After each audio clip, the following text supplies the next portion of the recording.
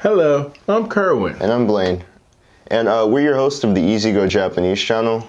We're making this video in response to some of our viewers who left comments and some positive feedback on the previous video titled Food Words and Phrases. If you want to check out that video, there will be a link in the video as well as in the description below. In our previous video, we introduced you to some common everyday food words and the sentences that you could use to ask for them.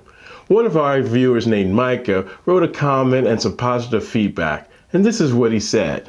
Nice job, guys, but make sure to check your words and spelling before. Lunch is Hiro Gohan instead of Hiro Gohan, and beef is Uniku instead of Uniku. My other comment was to break down the larger words if you think they may be helpful to do so, especially if those words are easy beginner words. But again, good video and keep up the good work.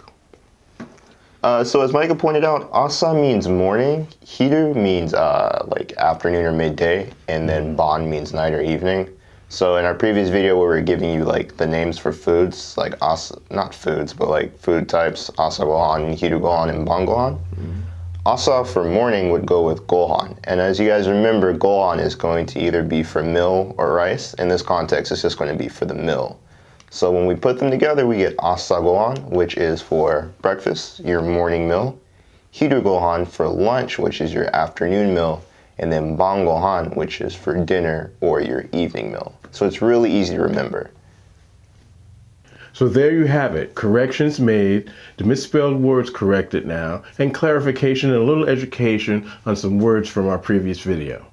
Alright, thanks for watching, and if you have any other questions or comments, please let us know and we'll reply to them as soon as possible. And please subscribe if you haven't already, and thank you if you have. Take care, and we'll see you on the next video. Mata ne. Mata ne.